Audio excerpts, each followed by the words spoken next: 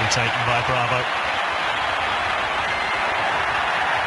Mascherano with a rare mistake, and Sanchez is in behind him. Not a lot of way in the way of support, has to go himself. Claiming it took a deflection on its way over the bar.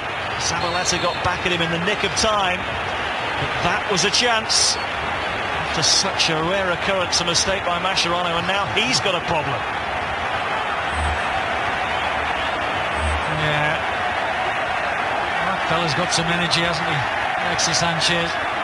Mascherano. Let's have a look. Quick break.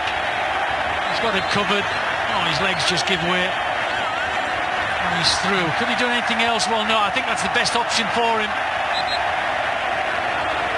As direct as he possibly could be. Sees a direct route to goal. Has a little look across. Well, knows what he's trying to do, but once again, keeper looks confident that it's missing.